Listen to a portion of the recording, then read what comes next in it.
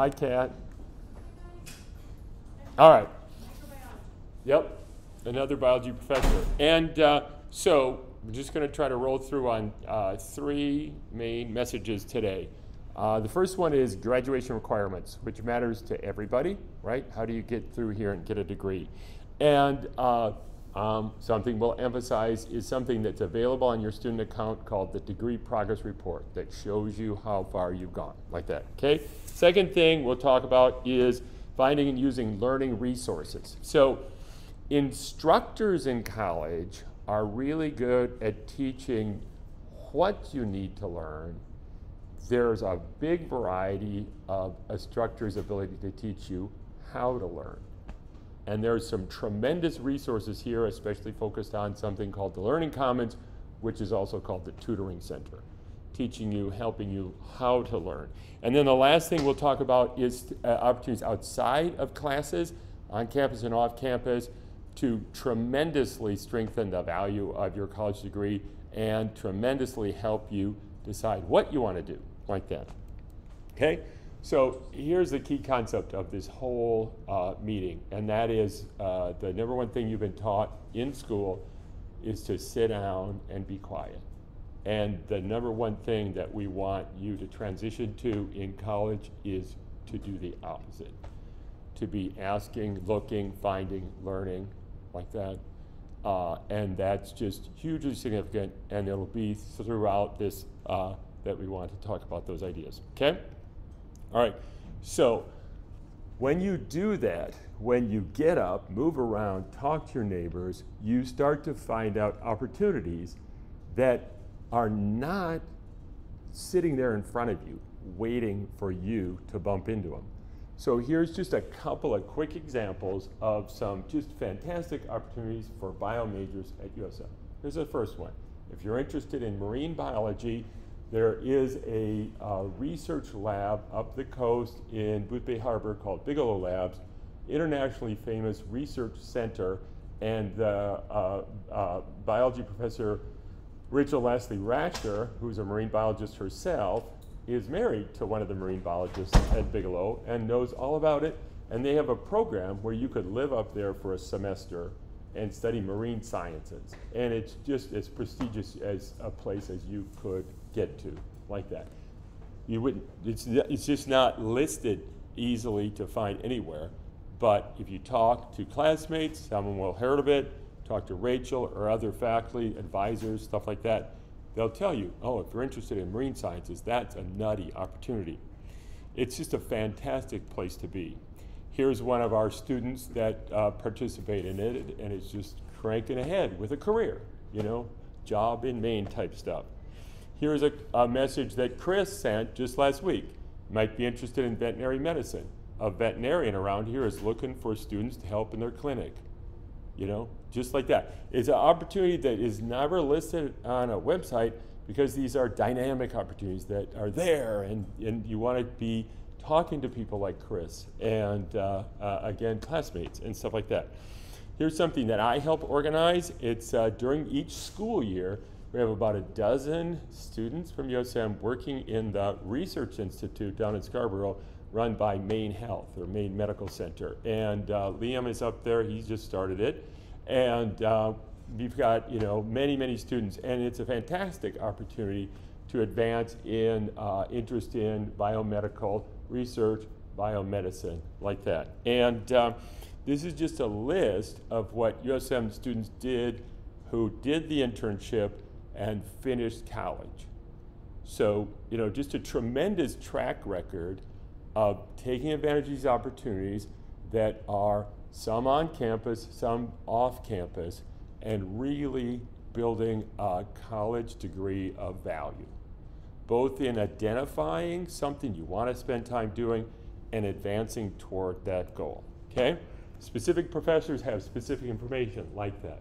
Rachel, Dave, Chris, all of them, everybody has some information that they could share with you. And it's about getting up, moving around, asking questions, taking notes, and it's like a course that you're taking and it's your career, like that, okay? So again, it's the opposite of, just signing up and just waiting for what assignment is to be handed in at what date, like that, okay? So in that context of actually seeking stuff out, I want to talk about these 3 categories, and all of them involve you being active, like that. It's a nice progression, the first one, figuring out what the requirements are and mapping out your plan for graduating, like that, okay? So in that context, you're doing it with help. And at USM, you already have 3 advisors, and some of them are here already. So Kim is a professional advisor, and Kim meets with every student when they first arrive at USM to get them started. Whether they're a new student or a transfer student, they meet with Kim. And one of the things that we all show students to help them get going is in their student account, you already have something called a degree progress report.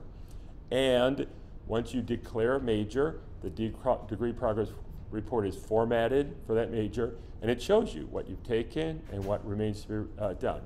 And when it's time to graduate, what you do is you apply to graduate in your final semester, and then your material is reviewed. Your transcripts are looked at, and then especially this degree progress report is looked at. And so right now and all the way through USM, you can look at that anytime and see how you're doing, and you'll be able to see when you're done. Sometimes there are mistakes in the degree progress report, and if you find one, you should talk to your faculty advisor or professional advisor and get that corrected, because that's a key piece of how you graduate. So some returning students are working on graduating this year, and so they're very focused on it. Some new students are starting to build toward that now, and they can start paying attention to their degree progress report. The key thing is that the year you start at USM is the year that the rules are set for you. And those rules are reflected in your degree progress report.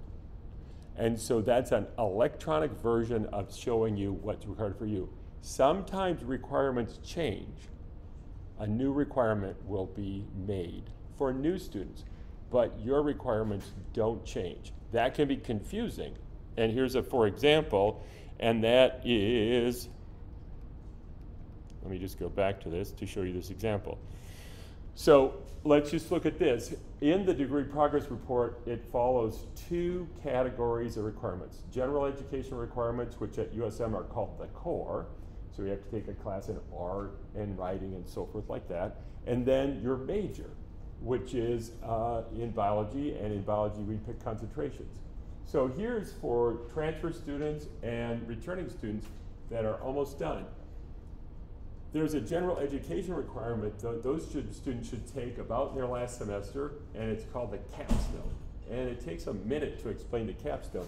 The capstone is a general education core requirement that's fulfilled within the major.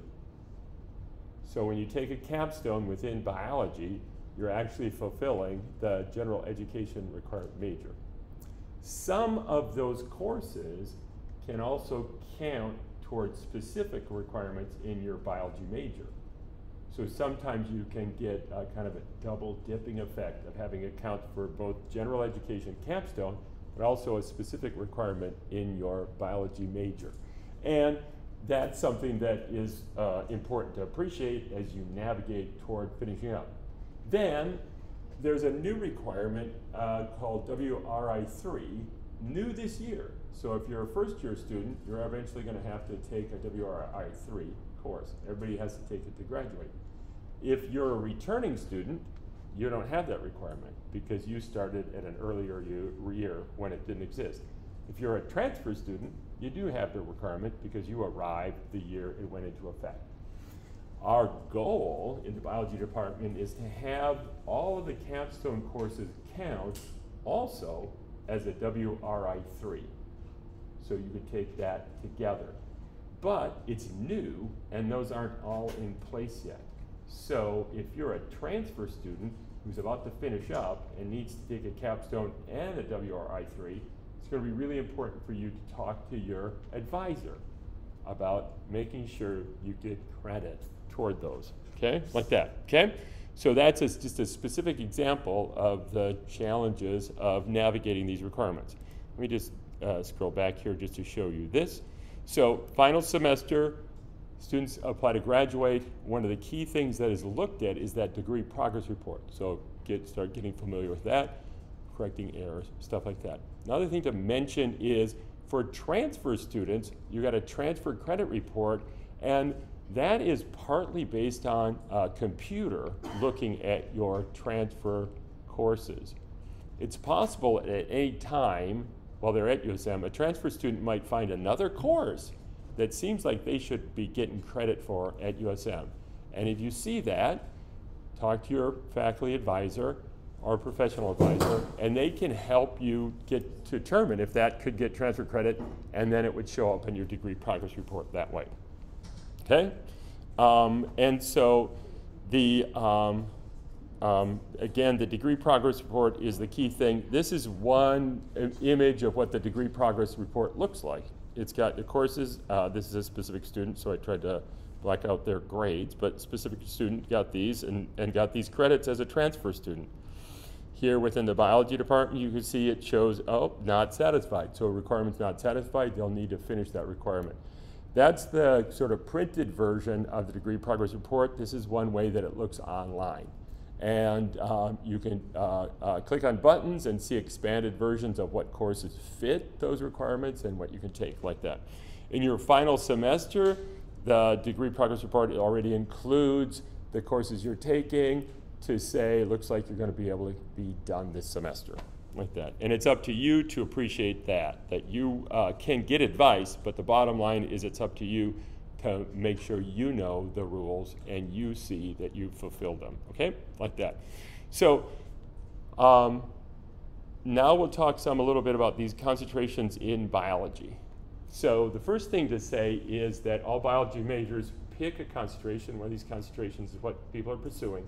The first one we call general biology, and that is the biology major. It's the biology major that was here all along, and it's the one that's most typical at all colleges and universities. It would just be called the bio major, except maybe about 10 years ago, we created these two concentrations. General biology is called a concentration, but it is the original major and the one that is most common on campuses. We made two concentrations to focus on students that are especially interested in medicine and biomedical research, so human biology, and another concentration in biotechnology because there are some good jobs in Maine in biotech. And in addition to those, at USM, we have some teachers that are going to become science teachers in high school, and they are completing a bio major. So we have a set of them. And then we have a non-degree program in pre-pharmacy and a pretty special track where a student would either get a degree here or even after just 2 years, apply to a pharmacy school and complete their college and pharmacy degrees at that pharmacy school. We have a degree articulation agreement with the University of New England School of Pharmacy, where they will automatically select some students that meet certain criteria to accept them into pharmacy at UNE. And the reason that exists is because we've had some really good students go to pharmacy school at UNE, and they were excited to make that connection with us. So, different pathways. And just to talk briefly about the different pathways, the human biology pathway is stacked up with more chemistry. And so you want to be mindful of that. A lot of our students pick human biology because they think, oh, I definitely want to go into medicine, right? But if you're taking intro chem right now or already took in high school and you don't like chemistry, you could get a general biology degree. It's like a biology major everywhere, and you wouldn't have to take as much chemistry to get into many paths into the field of medicine, like that.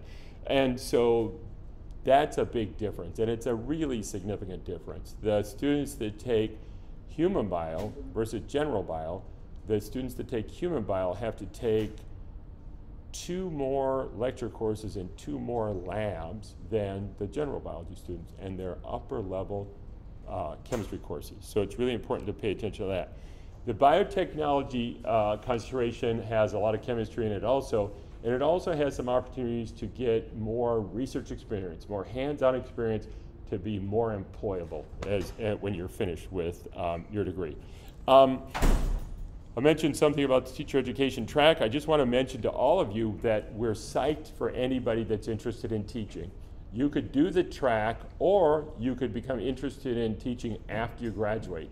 In any case, we have some opportunities for you to get some hands-on experience in a classroom while you're still a college student, to explore that. And there's a crisis in science teaching in high schools and K through 12. And so we're super psyched to be supportive of students that are interested in that. This opportunity that I just showed you, you can make connections talking with me or email this statewide coordinator, Sarah Sparks. And so there's a variety of opportunities to strengthen your path toward a degree that would take you into teaching, like that, okay? Then the pre-farm program, I also mentioned that briefly. That's described on the biology department website, and also you want to talk to your advisor to talk to them about how you're going to go on that pathway. Because again, it could be a 2-year non-degree program here or a 4-year degree program here. There's a form to change majors, and that same form is used to change the concentration. If you want to shift concentration from the biology major, you want to do that. You don't have to hurry to do it, but you want to do that because your degree progress report is based on what you've declared for your major, your concentration, like that. Okay? So there's a lot of information on the biology department website about those concentrations, right? I'm just talking about it briefly here because there's some online resources, and the biology department website is spectacular. And then also a big message here is to take further questions to advisors, face-to-face advisors, like that. Here's just an example of something on the biology department website that just cleverly crafted to show you in brief what the requirements are for the different concentrations and the different pre-farm and secondary ed teachers. So to tackle that, you want to get active like we did in the room here, and that involves looking at the web, but also talking to people. And you have these 3 advisors, and just briefly introduce that idea. And the first is that you have a professional advisor that's going to guide you up to about 60 credits. So the first couple of years of college, that person is especially helpful. One of the reasons is because a lot of students change majors early in their college career. They're undecided, they're just trying to pick a major, right? And professional advisors are really well versed at that, at helping you navigate into a major and get moving toward a major. Also, moving toward getting a balance of completing the general education requirements while you start exploring and getting into a major. And so Kim is here, and she's, I think, the #1 professional advisor for bio majors. There are a couple other folks in the advising center that also help with advising bio majors. We have a lot of them. And like I said at the start, many of you already met Kim, because professional advisors will meet with students right when they're coming to USM, like that.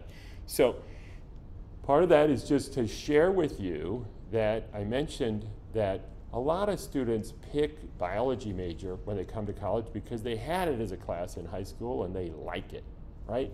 And at a college or university like USM, there are actually a lot of majors that are overlapping. And so I just, this would not be all of them. This is just a list for you to consider about other majors and what's the best fit for you. And, you know, we're not trying to hang on to bio majors, right? We want you to have the most fulfilling college experience you can.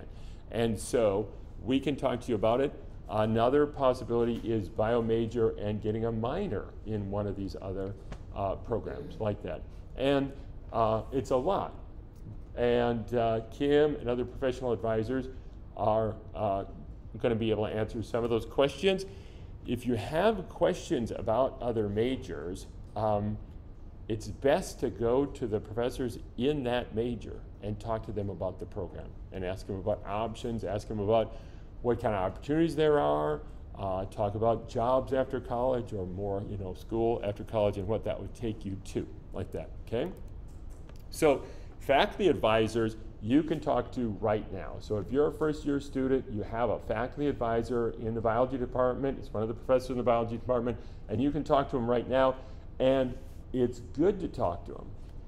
Again, the professional advisors are set to try to help you best with early college courses.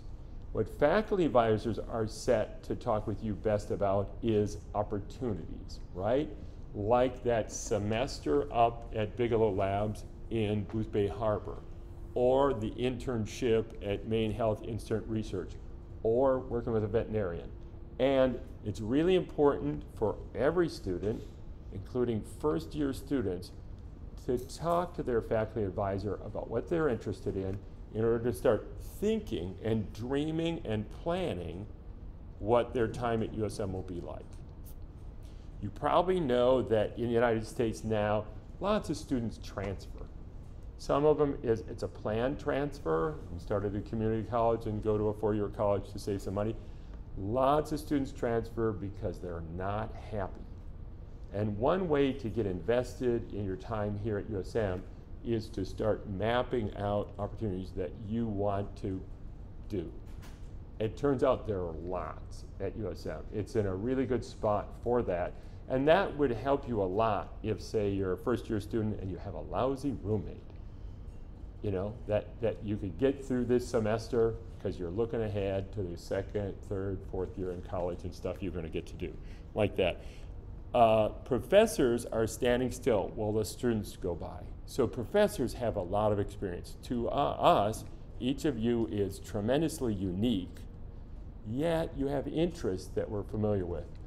Oh, dental school, right? I've known some students that were pre-dental students, and these are some things they did. All professors are like that, and you can talk to your faculty advisor, but it's actually a mistake to emphasize faculty advisor because you can talk to any professor, anytime. And you have to be nice to them, but you're paying their salary, so they're a resource like that, all across campus. Yep. All right, next one is a career advisor.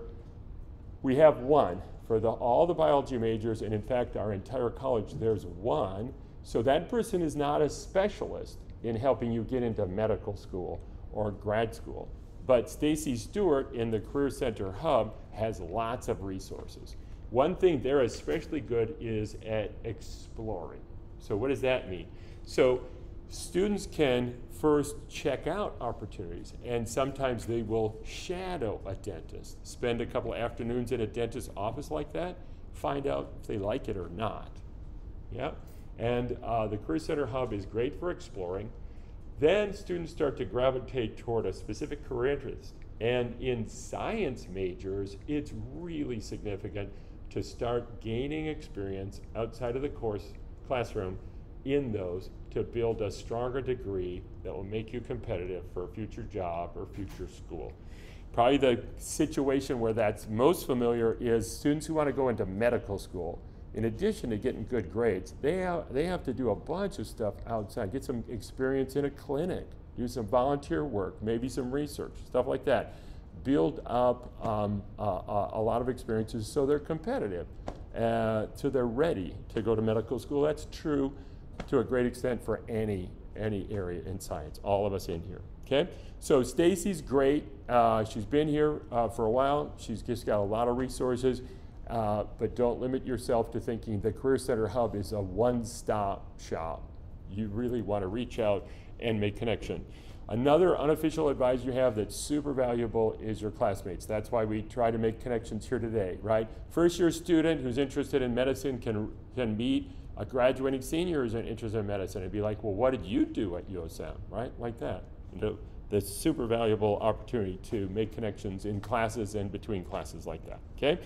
In that context, we like student clubs in the biology department. All the students clubs were really hammered during the pandemic, and they're all going to come back. like that. And what's the purpose of a student club? What I just described. The opportunity, it's fun and friendship building, but it's also professional career building where you can network and make connections like that. So we have a biology club, and again, the biology club is just getting started again. The faculty advisor is Rachel Leslie Rasher. If you're interested in it, send Rachel an email and say, I'd like to be in a biology club. Do whatever you want, like that. Then we have two pre-health profession student clubs. So anybody that's interested in healthcare careers of any kind are welcome in both those clubs. And there was just an email sent this morning explaining the two clubs and how we want students to participate in both and why we have two and how awesome that is. They are getting started. Take a look at the email you got this morning if you're interested in those clubs. And again, the purpose of that is to make connections and friendships, but also professional development like that, actual, career building efforts like that. I happen to be the advisor of another club, totally different club, a meditation club. If you're interested in that, let me know. All right, so graduation requirements and the structure of courses. And in doing that, you can see that it's more than just pre-registering each semester. Actually reaching out and understanding the courses you're taking and the course path that you're on, your major and what major you're on. So second thing is finding these learning resources that I mentioned at the start. And we have a spectacular resource at USM called the Learning Commons or the Tutoring Center. And there's a physical place in each library, and then it's a huge online presence. And you would have gotten a lot of information, a lot of clickable information, tutorials and resources to help you learn. Not just tutoring after you didn't do well on an exam, but actually learning how to learn and stepping up to the best learning you can do, like that. I just want to show you a little bit about that and those resources. And it's another example of you go to it. You get to those. You do the work. And it's beyond your classroom assignments. It's you trying to figure out how you learn best and to try to learn better, like that, okay? And so these are, you don't need to scramble to write these down because you would have been getting stuff from this place. And it's very interesting to see how sophisticated the resources are in trying to help you, support you as a learner. A lot of videos to watch about that. And again, not ever going to be a classroom assignment, but will just massively help you in classrooms, okay? And so again, you can see these are all clickable links that you would have gotten in emails from USM and from the Learning Commons, okay? Another part of that is to become a successful learner in the Brightspace classroom environment that USM uses, right? Same thing. The Learning Commons can help you navigate how to use that online resource. So here's a picture, and it's of some farmers harvesting crops in my home state of Minnesota. I grew up in a little farming town in Minnesota, and I went to kindergarten through high school in a little town of about 1,200 people. And all the people there were farmers, and the farmers didn't need formal education. None of the parents of my classmates graduated from high school. They were hardworking farmers. When I was a kid growing up, American family farming was going through a big transition where it became big business for a family farm. These are big farms, 1,000-acre family farm like that. And I grew up in that setting. I never had homework, no way. Nothing like that. And when I went to college, I was smart enough, but I was not a good learner. I'm still not as good a learner as I think I could have been if I'd gotten to grow up in a really strong school. And some of you have grown up in some really strong schools and you're really strong learners. A lot of people aren't. And you might know that, you might not know that. This Learning Commons and these learning resources are about that, right? To help me try to figure out how to learn, how to study, how to spend my time studying effectively to learn as much as I could, to do as well as I could. And so we're super psyched. I'm super psyched to help you on that as well. I mentioned before that instructors are really good at teaching you what to learn, but really just don't have the resources, the training very much about how to learn. And a lot of us need in college to really become better learners. So that's another big message for us today. Another resource is the Disability Services Center. I just have a couple slides about that. Some students have accommodations to make adjustments for the length of the time or the setting that they take exams and so forth. That's a resource. And the reason I want to mention, I'm just going to scroll through these a little bit, just a couple of slides on this, because the real reason I want to mention that is that it's another example of actually standing up and doing stuff, because this is a slide they have. There's a big transition from high school to college. In high school, students that could use accommodation are helped, are proactively helped. There are staff that come and find them to help them and schedule things. In college, the resources are there, but the students have to go. So it's another really good example where it's not just about sitting down and being quiet, but actually discovering what resources are on campus and how strong they are and how much you're paying for them. So you should use them if you can, like that, okay? So last piece, and the last piece is really what I would think is the most important thing to talk about, and the most important thing to talk about this idea of getting up and going to find stuff. And that's the thing I really love to talk to students about, because you can just greatly increase the quality of your college education by finding these opportunities, right? I listed the success that those former interns had that were at that Maine Health Institute research, right? A bunch of them, medical school, grad school, good jobs in Maine, right? If you want to get a job in Maine, this is a good school to be at, because we're focused on getting you those internship experiences that will make you competitive when you graduate. If you graduate with coursework, that's really not enough to get a really good job. You really need to get hands-on experiences and like a letter of recommendation from a setting like that to be really competitive like that. It's interesting, though, that in setting up this presentation, I realized that the stuff I've talked to you about up till now is very much a thing where it's you actively getting it, right? And so what I've talked about so far could be thought of as you getting active and getting the courses, the major, the learning skills, and you're building up to this piece of finding opportunities for internships and checking out shadowing opportunities and getting some experiences in career paths that you're interested in, both to find it and then to build it so you're competitive. And I just have a couple slides on this because it's so open-ended and it requires your interaction with your advisors, classmates, people out in the community, like that, okay? So science majors should get this hands-on experience. It can't be required, it should be required because it's so valuable. USM graduates can outcompete students from Boston schools that are way more famous if they get these experiences, because future employers or grad schools or medical schools and so forth, they care about that experience. And that's one thing we have to our advantage, is that this area is just the right size for a college student.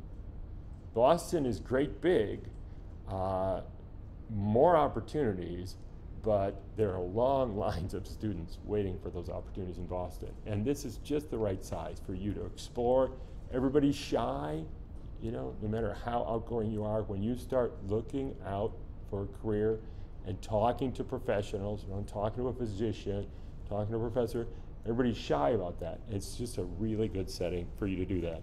And the challenge is a lot of times, though, that USM students are working their way through college, and they really have tight schedules. And so we need to work with you to talk to you about how to best find an opportunity that you'll be able to do to get the advantage of it while you're navigating your tough schedules, like challenging schedules like that. I mentioned that everybody's shy. Last thing I say on this is that it's amazing that when you're a student, you hold this student status key. And what that's like is, in our society, if you ever say to anybody, I'm a student, they want to help you. If you contact a dentist and you say, I'm a student, I wonder if I could shadow, they're like, yeah, let's try to work it out, right? The example I always say is, if you say you're interested in teeth, like that, and you're a student, everybody's like, oh, that's excellent. You probably want to be a dentist or maybe dental hygienist. That's fun and great, and we can help.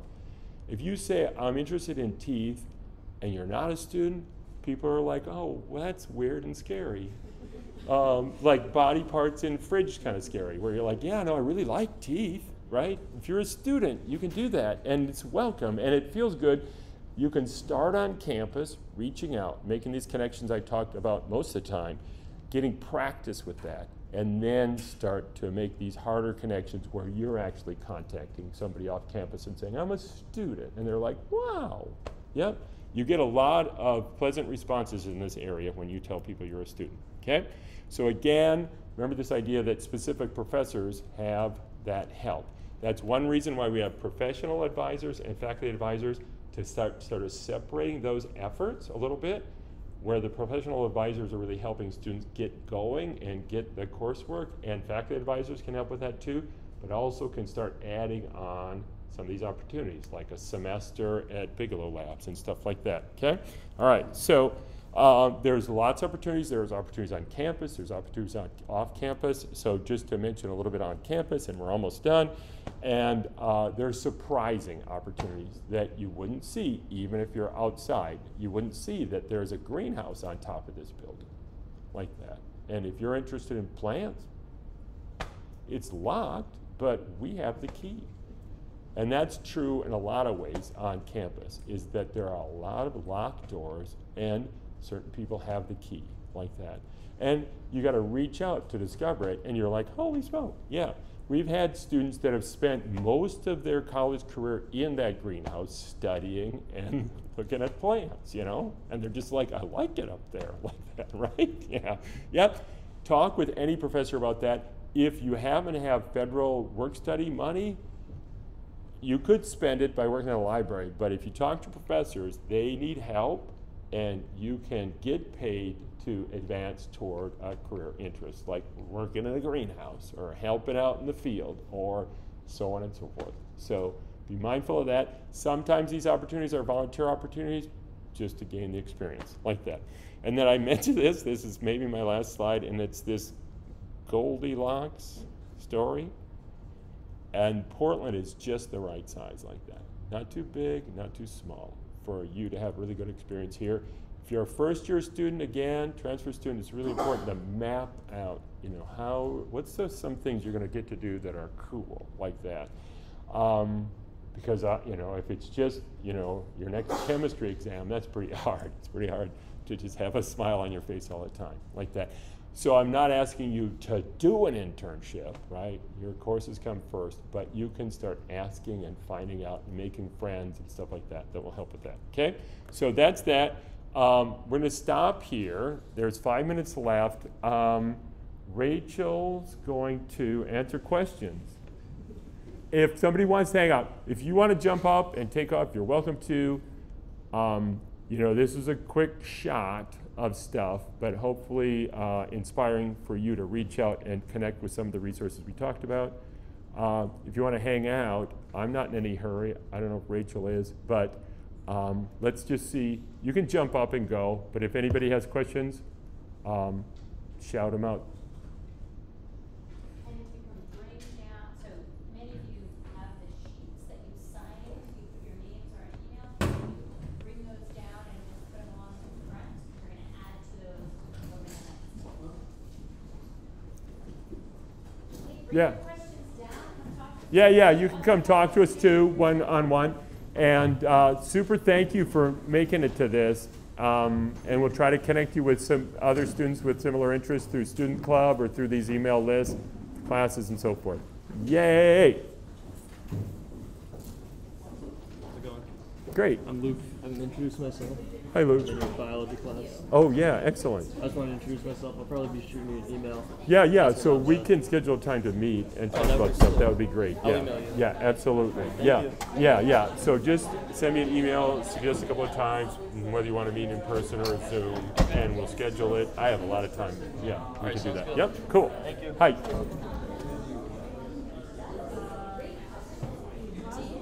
Hi. Me. Hi, Amran. Yeah, I know you from last year. I mean, I know your name. Don't know you as well. But yeah. So so we can schedule time to meet and talk about what you're interested in. There's a lot to say. There's just really good opportunities. And one of the most amazing things to learn is that USM will continue to do a biotech internship. Yeah. There's a program. That thing that I talked about at Maine Health Research Institute, that's all biotech type stuff. Yeah. That's all that stuff. Oh, right. Yeah. But for the other questions, if you want to hang out, like catch some other questions, or just email me and we can schedule time to meet. Just suggest a couple of times, Zoom or in person, and we can connect, and we can connect multiple times. Yeah, and there are other people. Kat Miller is really great. She has research opportunities in the lab right now that would be perfect like that. So we'll talk all about that and connect you with the other professors, that are good. Yep. Thanks so much. Yep. Hey, how's it going? Good. I wanted to hear what was going on. Yeah. Wow, you look sort of a little bit different, a little bit. I don't know how. Adjuncting 6 classes this semester. Yeah. Were you in here? No, you were I was back up in top, there. yeah. There was that guy up there nodding. I was Yeah. like, that guy gets Made it. sense, so. That guy gets it. I didn't even recognize you up there. Just wanted to hear what was going on. Yeah, absolutely. Well, sometime we should have lunch. Yeah, That would absolutely. be good. All right. See you, Kevin. Hi. Oh, okay. Let's see. We're going to meet. What's your name? Okay. Yeah. Yes. Hi, Kim. Yeah, thanks. That was great. Thank you for coming. Yeah, of course. Oh, we could turn the recording off. Yeah, that'd be good. Yes. Brittany.